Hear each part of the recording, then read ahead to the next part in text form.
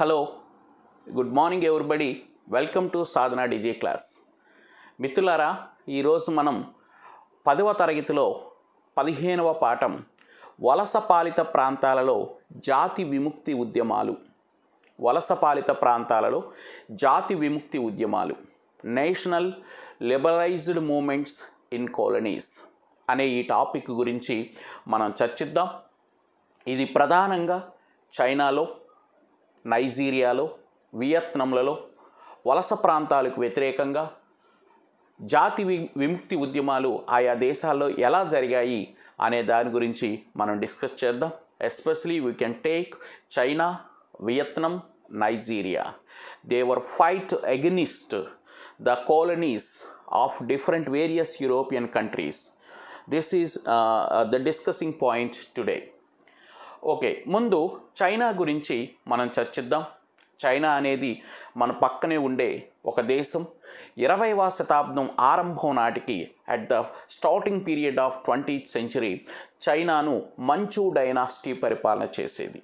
మంచు డైనాసిటీ, మంచు వంశం అనేది 20వ శతాబ్దం ఆరంభం నాటికి చైనాను పరిపాలన చేస్తూ ఉండేది. మరి ఈ మంచు డైనాసిటీలో ఉండే రాజులంతా కూడా వలస పాలకుల యొక్క ఒత్తిళ్లకు తల ఒగ్గి వలస పాలకుల్ని ఆహ్వానిస్తూ ఒక బలహీనమైన రాజులుగా, they were treated as powerless Kings. వాళ్ళు బలహీనమైన వాళ్ళుగా ఉండి చైనాని పరిపాలన చేస్తూ ఉండేవారు. ఎవరు? మంచు డైనాసిటీ కింగ్స్ అన్నమాట, మంచు వంశానికి చెందిన రాజులు. మరి ఇలాంటి తరుణంలో చైనాలో ఒక గొప్ప నాయకుడి యొక్క పరిపాలన వచ్చింది. గొప్ప పరిపాలకుడు వచ్చాడు. ఆయనే సన్ యట్ సేన్. ఎవరండి? Sun at Sen. ఆయన 1866 నుంచి 1925 ఆయన యొక్క జీవితకాలం. So 1866 to 1925 sun at Sen. He was the great leader. అనేకమైన ఆదర్శవాద ఆలోచనలతో చైనాలో ఉండే సమస్యల నుంచి చైనాను బయటికి తీసుకురావాలి అనే ఉద్దేశ్యంతో ఆయన వచ్చాడనమాట. సో ఈయన టైంలోనే 1911వ సంవత్సరంలో చైనా గణతంత్ర రాజ్యంగా ఆవిర్భవించింది. Very very important. ఎవరి టైంలో అంటే సన్ యట్ సేన్ టైంలో 1911వ సంవత్సరంలో చైనా గణతంత్ర రాజ్యంగా ఆవిర్భవించింది. China treated as a Republican state in 1911 during the time of sun at Sen. అలాగే ఇతడు చైనాలో ఉండే పురాతనమైన పద్ధతుల్ని, ఆచారాలని, వీటన్నిటినీ కూడా మార్చివేసి, మూఢ విధానాలని మార్చివేసి ఆధునిక విధానాలను తీసుకురావటం జరిగింది. అందువలన ఇతన్ని ఏమంటారంటే ఆధునిక చైనా నిర్మాత. He was called as the founder of modern China. ఆధునిక చైనా నిర్మాత అని ఎవరిని పిలుస్తారు అంటే సన్ యట్ సేన్నే. ఈయన అధికారంలోనికి వచ్చేటప్పటికి చైనాలో అనేకమైన సమస్యలు ఉన్నాయి. ఈ సమస్యలన్నింటినీ కూడా పరిష్కరించడానికి ఒక నూతన కార్యాచరణ ప్రణాళికను సిద్ధం చేస్తాడు. He introduced a new plan of action to remove the problems of China. మరి ఆయన ఏర్పాటు చేసిన నూతన కార్యాచరణ సిద్ధాంతంలో 3 సిద్ధాంతాలు ఉంటాయి.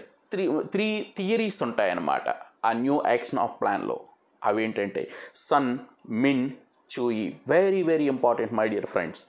Sun, min, చూయి. So sun at Sen ప్రవేశపెట్టిన నూతన కార్యాచరణ సిద్ధాంతంలో, అంటే సమస్యల్ని పరిష్కరించడానికి నూతన కార్యాచరణ సిద్ధాంతాన్ని తీసుకొస్తాడు. అందులో 3 ప్రిన్సిపల్స్ ఉంటాయి. 3 principles, that is sun, min, చూయి. Sun means nationalism, min means democracy, చూయి means socialism. Very very important.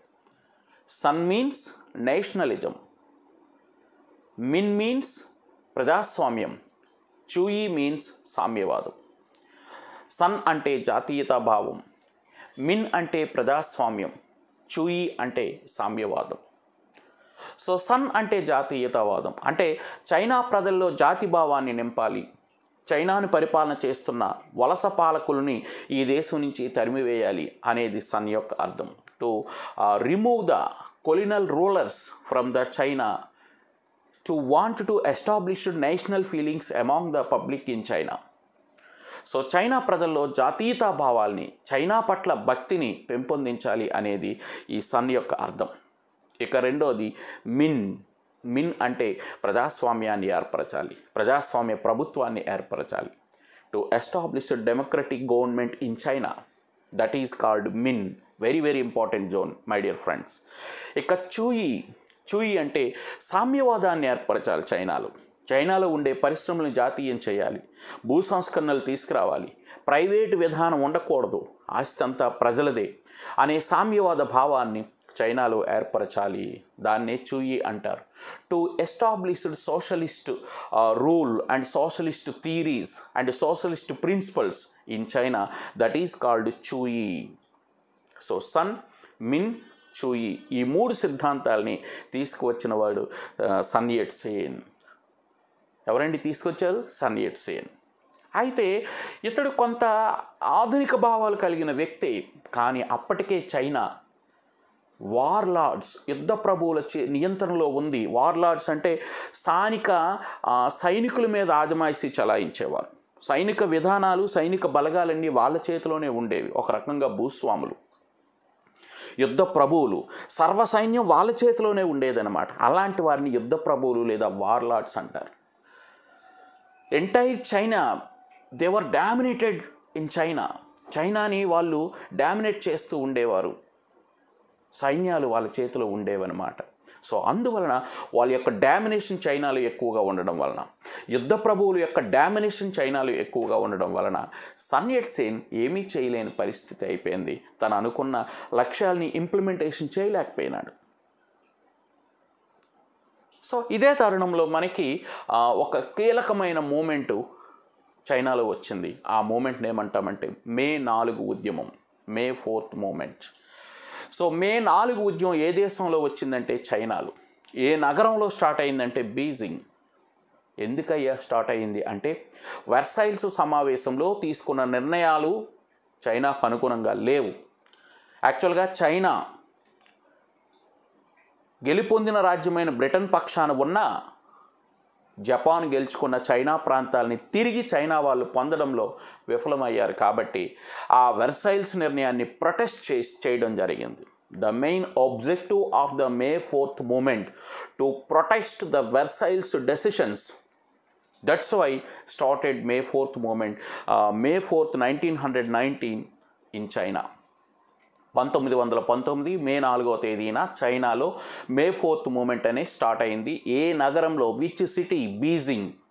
ఎందుకు ఈ ఉద్యమం స్టార్ట్ అయిందంటే to protest the decisions of Versailles conference. మొదటి ప్రపంచ యుద్ధం అనంతరం 1919లో జరిగిన వర్సైల్స్ సమావేశంలో తీసుకున్న నిర్ణయాలని వ్యతిరేకించాలి, ప్రొటెస్ట్ చేయాలి అనే ఉద్దేశంతో మే 4th మూమెంట్ అనేది స్టార్ట్ అయింది.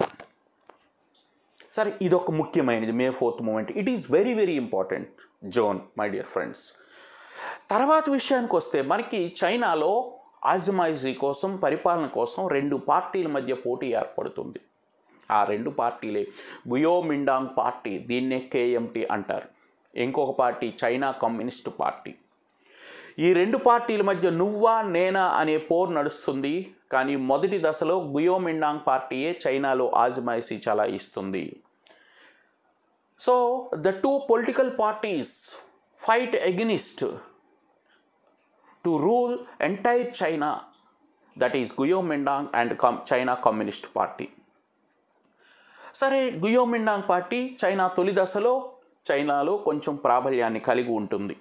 ఎందుకంటే సన్ యట్ సేన్ పోయిన తర్వాత సన్ యట్ సేన్ భావనలకు అనుగుణంగా గుయోమిండాంగ్ పార్టీ సిద్ధాంతాలు ఉంటాయి.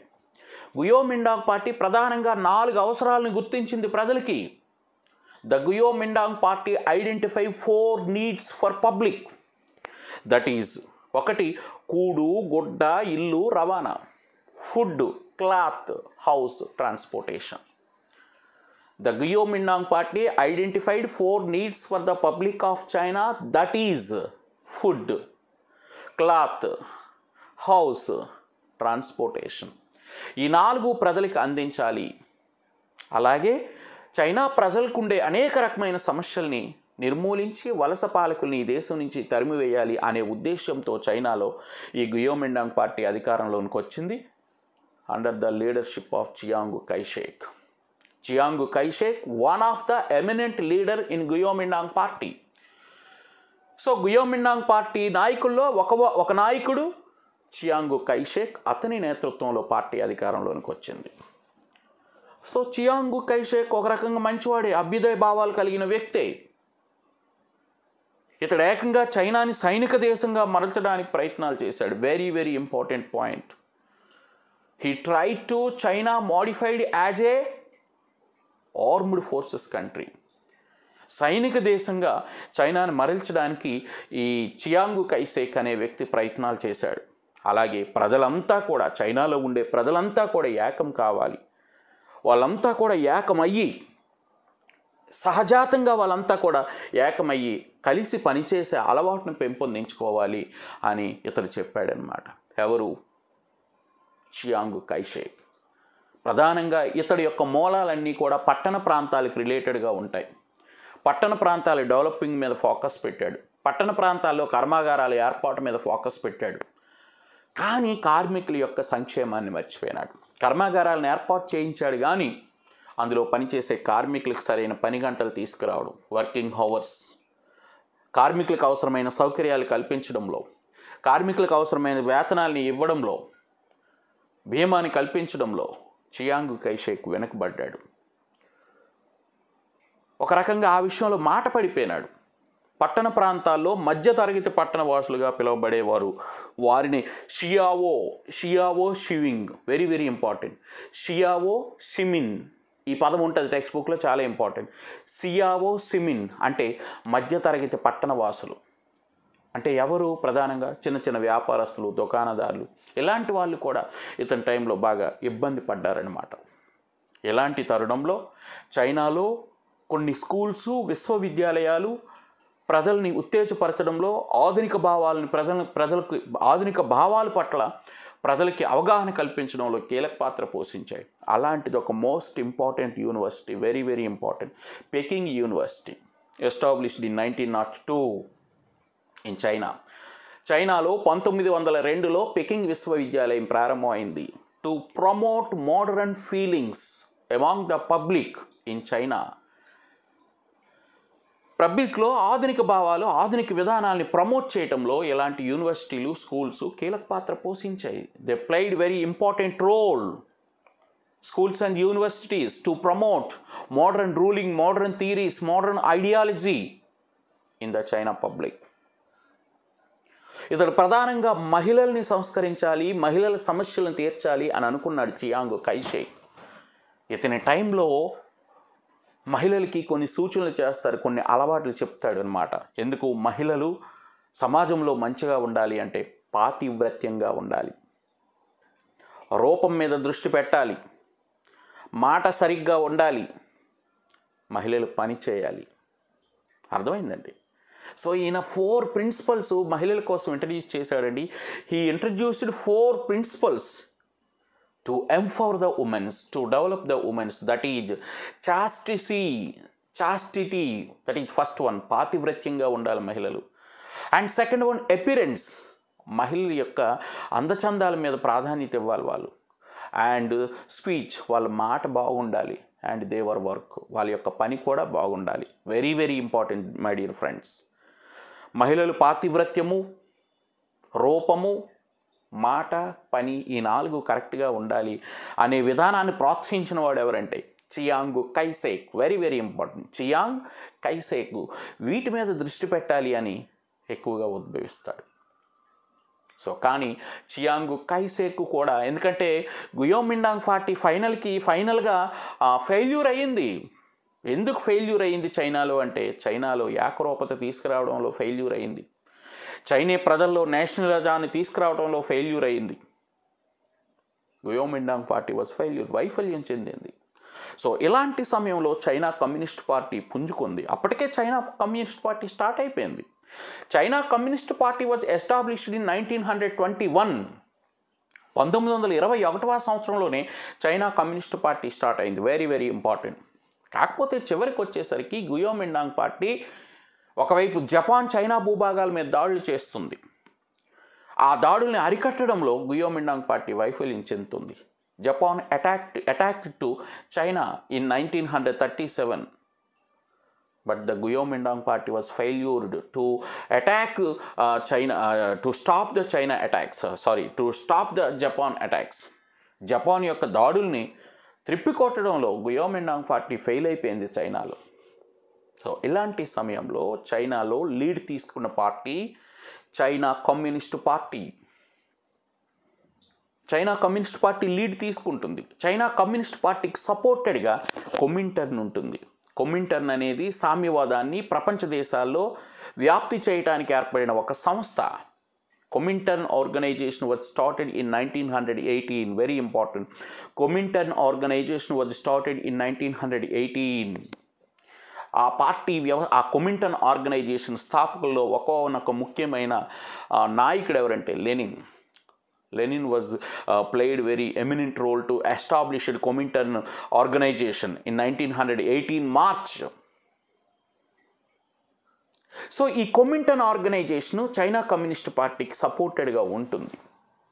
సో దాంతో చైనా కమ్యూనిస్ట్ పార్టీ నిలదొక్కుంటుంది చైనా. ఆ చైనా కమ్యూనిస్ట్ పార్టీ నాయకులలో ఒక్కొక్క ముఖ్య నాయకుడు Mao Zedong, very eminent leader, one of the eminent leader in China communist party. ఇతడు రైతాంగ ఉద్యమాలు నిర్వహిస్తాడు, రైతాంగ పోరాటాలు నిర్వహిస్తాడు. He was the leader of farmer moments, peasant moments in China. ఈ రైతుల ద్వారానే ప్రజల్లోనికి వెళ్తాడు, ప్రజాభిమానాన్ని గైకొంటాడు.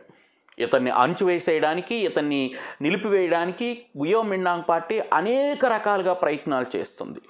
గుయోమిండాంగ్ పార్టీ ప్రయత్నాల నుంచి దాగునడానికి 1928 నుంచి 1934 సంవత్సరం వరకు కూడా 1928 నుంచి 1934 సంవత్సరం వరకు కూడా మావో జెడాంగు జియాంగ్షీ పర్వతాల్లో తలదాచుకున్నాడు. సీక్రెట్గా ఈయనున్నాడు, దాక్కున్నాడు జియాంగ్షీ పర్వతాల్లో. ఎందుకంటే గుయోమిండాంగ్ పార్టీ ప్రతీకారం తీర్చుకోవడానికి దాడులు చేస్తుంది అని. వాటినన్నింటినీ వదిలేసి రైతులను వెంటబెట్టుకుని పాదయాత్రలు నిర్వహిస్తాడు, పోరాటాలు నిర్వహిస్తాడు. దీన్నే లాంగ్ మార్చ్ అంటారు. Very very important. చైనాలో లాంగ్ మార్చ్ను నిర్వహించిన వాడు Mao Zedong. Who was conducted long March in China? Mao Zedong. From 1934 to 1935 దాదాపు 6,000 మైళ్ళు ట్రావెల్ చేస్తాడు. He travelled 6,000 miles along with the farmers of China. చైనాలో ఫార్మర్స్తో 1934-35 సంవత్సరాల్లో లాంగ్ మార్చును నిర్వహించాడు. ఎవరు నిర్వహించారు? Mao Zedong. అప్ టు ఎక్కడి వరకు? చియాంగి పర్వతాల వరకు కూడా. సో అక్కడ వరకు కూడా లాంగ్ మార్చును నిర్వహించాడు. చివరికి వచ్చేసరికి ఎవరు డామినేట్ చేయాలి, ఎవరు చైనాలో ఉండాలి అనే దానికి సంబంధించి ఈ చైనా కమ్యూనిస్ట్ పార్టీకి గుయోమిండాంగ్ పార్టీకి మధ్య వచ్చిన ఫైట్లో చివరికి చైనా కమ్యూనిస్ట్ పార్టీ విజయం సాధిస్తుంది. గుయోమిండాంగ్ పార్టీ అనేది తైవాన్ దీవికి మాత్రమే పరిమితమవుతుంది. తైవాన్ దీవికి మాత్రమే గుయోమిండాంగ్ పరిమితమై యావత్ చైనాకి లీడ్ చేసిన పార్టీ చైనా కమ్యూనిస్ట్ పార్టీ. చివరికి 1949 సంవత్సరంలో చైనా అనేది ప్రజాస్వామ్య గణతంత్ర రాజ్యంగా ఆవిర్భవించింది. Very very important. Under the leadership of China Communist Party, Mao Zedong, China was reformed, a democratic republican state in 1949. Very, very important. ప్రజాస్వామ్య సిద్ధాంతాల మీద గణతంత్ర ప్రజాస్వామ్య రాజ్యంగా చైనా 1949లో ఆవిర్భవించింది. సో ఇక చైనాలో అనేక ప్రజాస్వామ్య విధానాలు తీసుకురాబడతాయి. పరాయి వాళ్ళని తగిలేశారు,